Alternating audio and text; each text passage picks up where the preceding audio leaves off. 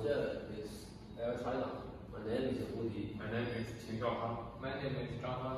My name is Liu Jiahui. Let's start our video. This is our content. Air China was formally established in Beijing in 1988 and is the only Chinese civil airline to fly under the national flag. Air China is a major air transportation company controlled by China National Aviation Corp, which along with China Eastern Airline Co. and China Southern Airline Co. is China's top 3 airlines. On December 15, 2004, Air China was successfully listed in Hong Kong, shortly at October 1, 2014. The first Boeing 7478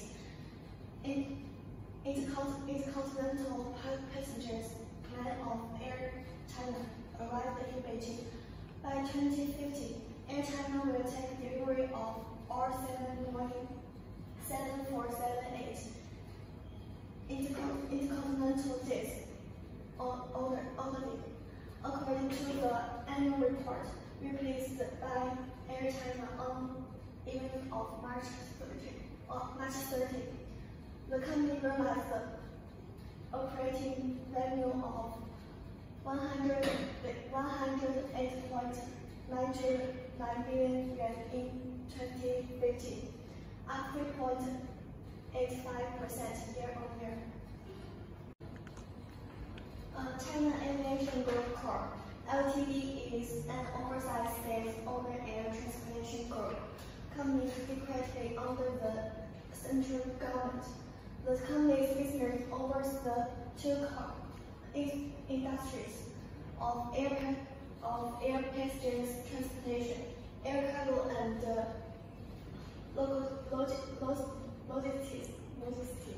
logistics, including 6 high-relaxed industries, including aircraft maintenance, aviation catering, air cargo terminal, ground service, airport service, and aviation media, as well as foreign exchange service, industry including financial service, air tourism, engineering, construction, and information network.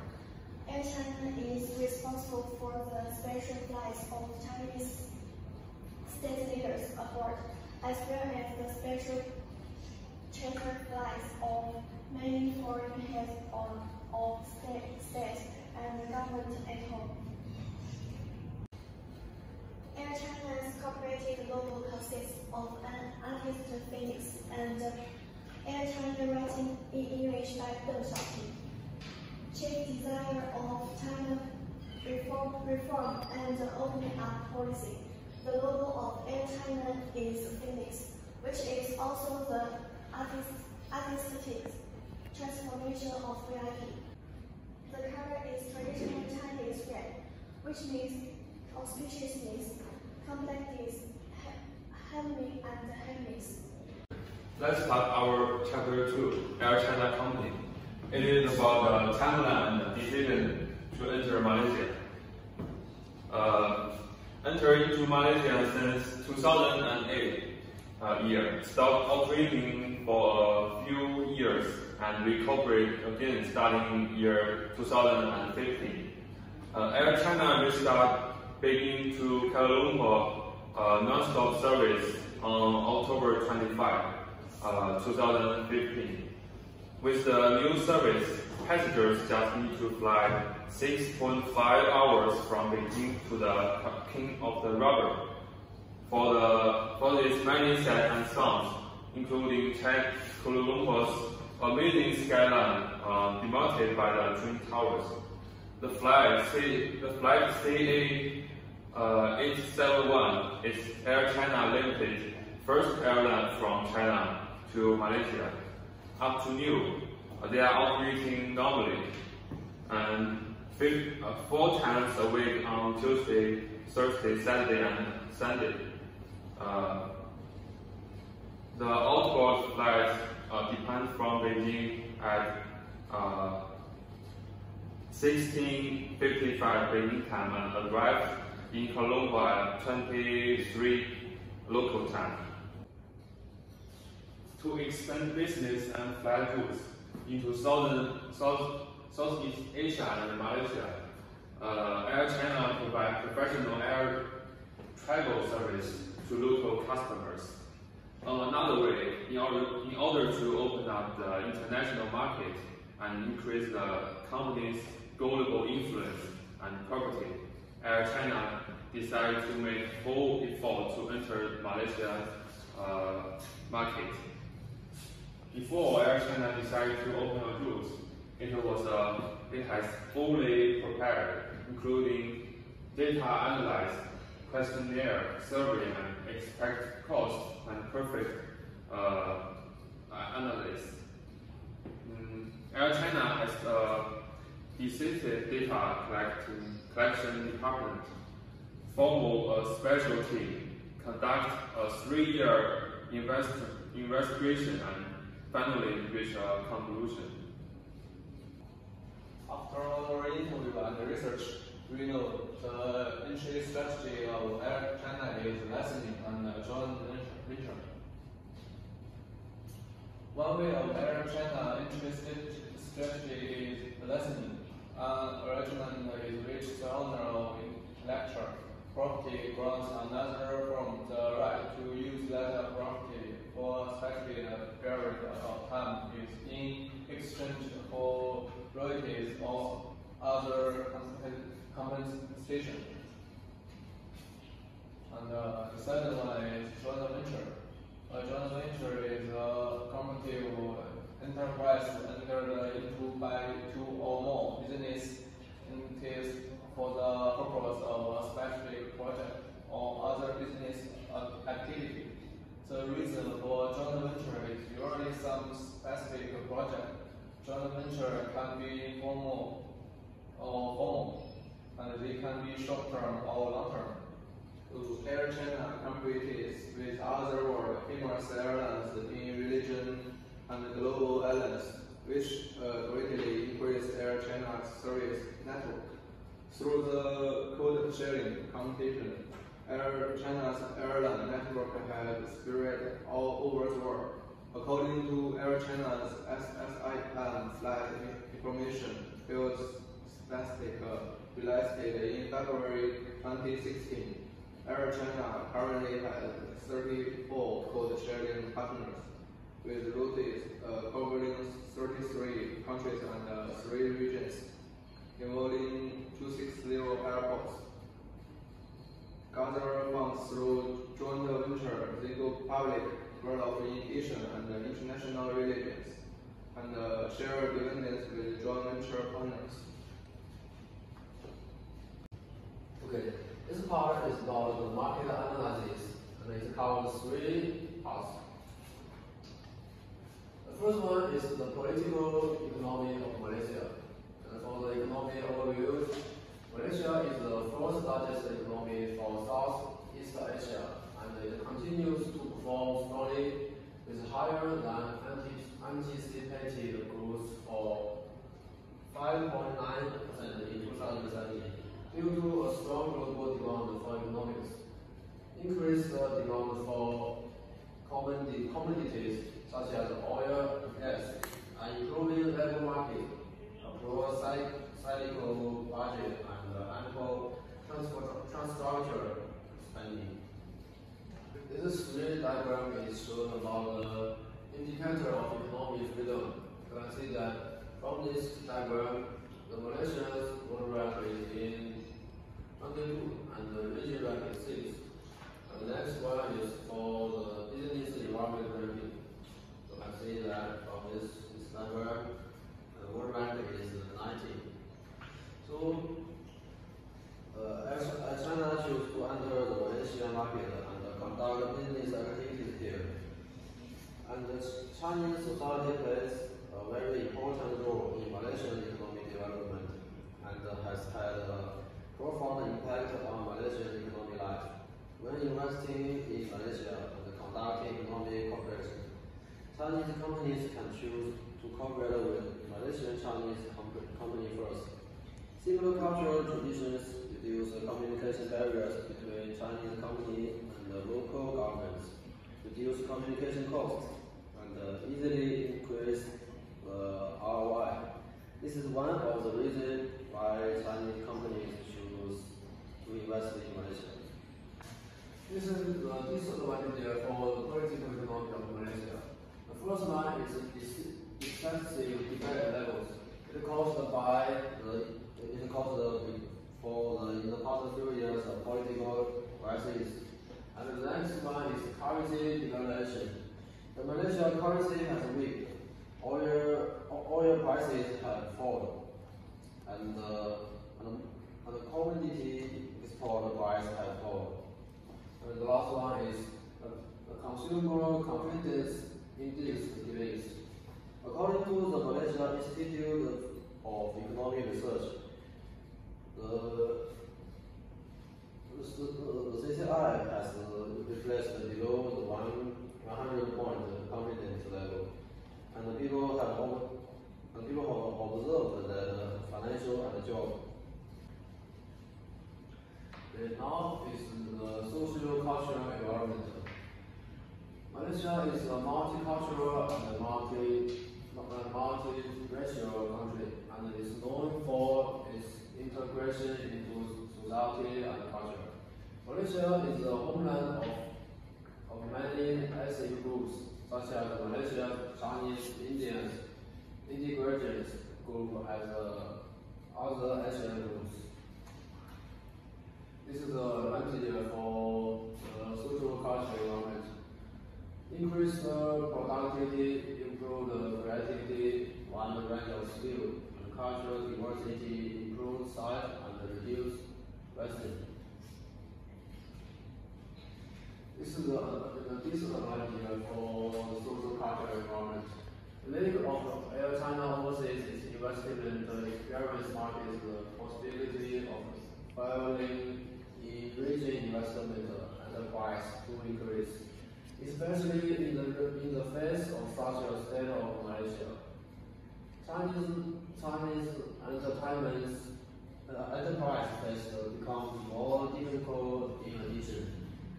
The Malaysian government and people for Chinese exclude more always exists. Chinese society is the political disadvantage may at any time for Chinese companies in Malaysia have negative impact. And the customer group isn't actually divided. KL, Penang, Johor, Kuta, and something like this has quite a number of potential customers. However, they are divided geographically. And the third one is the comparative advantage in Malaysia. Some special discounts on international flights to join the ticket are pleasantly expired. Enjoy professional service during the flight so that the customer have a pleasant flight. Air China provides international air train service to local customers and to international customers who have traveled to Malaysia. Air China has strategic airport park geographically and in terms of comparative advantage as compared to local companies. Chapter 5, we talk about the M&E development stage. So first, you can see the evolution of Air China aviation markets from a policy perspective on air passenger flows. One is pre-reform ERA, and second is post-reform ERA. So we can see the pre-reform ERA. This is Air China began to build their company. Before economic reform in 1970, China was still not very involved on the international stage. There were only 12 international air routes to 13 countries, covering a total distance of only 5,532 kilometers. And you can see post-reform ERA is established. After the economic reform in 1978 up to 1990, China started its political deregulation process in the aviation market in order to meet the international world's expansion. And now we can see the promotion of China's international air networks. From the beginning of 1990, China's international registration market embraced the global market with more effort after the deregulation process on market entry and route entry. The production. Issues on production, distribution, and marketing the product in Malaysia. First is production. Established route between China and Malaysia for joint venture partners and on aircraft. A win-win situation through the cooperation with the joint venture partners.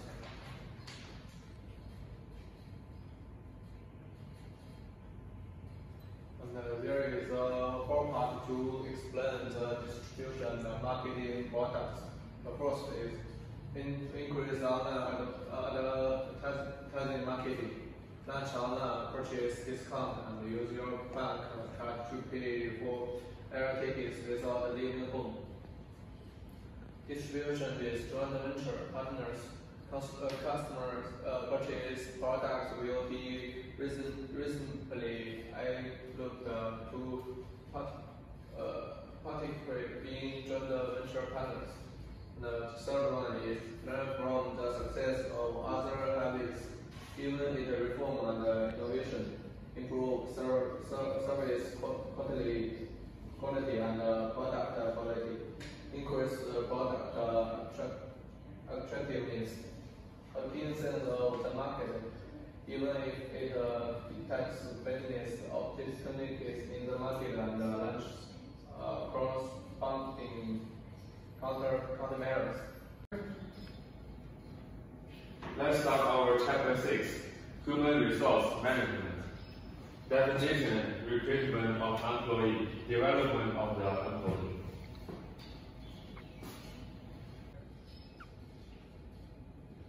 Human resources describe the people who work for company or organization.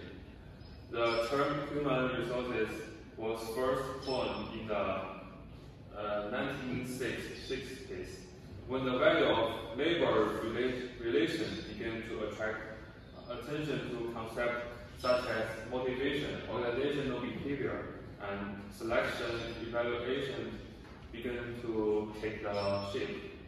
Human resources management is a contemporary generic term used to describe the management and development of the employees. Human resource management, also known as people management to talent management, involves modeling everything related to managing an organization's human capital. We create a staff based on remote work experience and develop staff for a long time.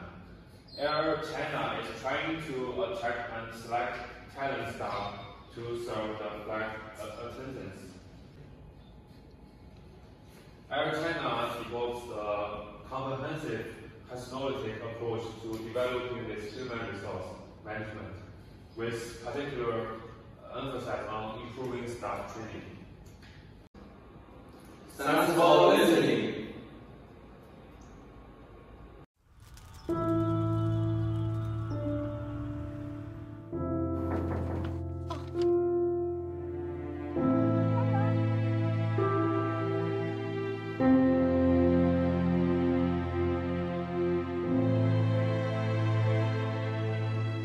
Every journey begins with a dream.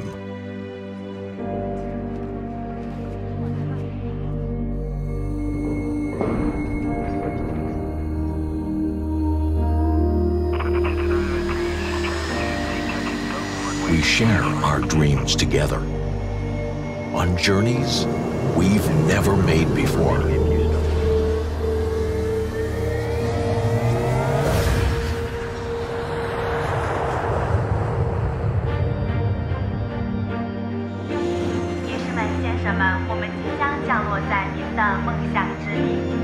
Every yearning strikes a heartbeat.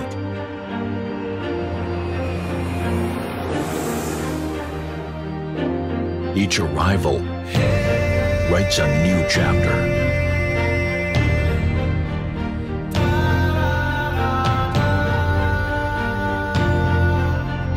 We give your dream wings to let them soar and bring you closer to your heart's destination.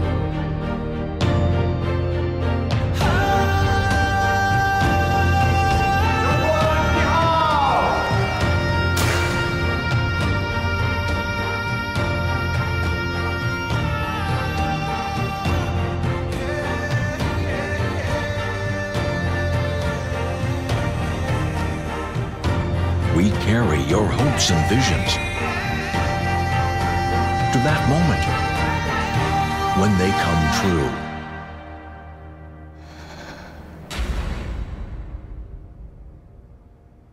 I, Mandarin Wu, China.